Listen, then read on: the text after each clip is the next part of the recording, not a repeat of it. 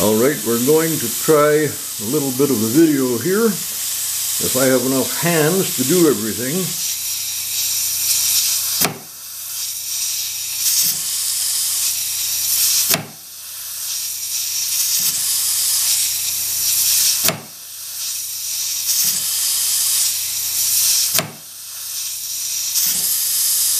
Okay, other than the herky-jerky movements, because everything is new and stiff, we're doing what we want.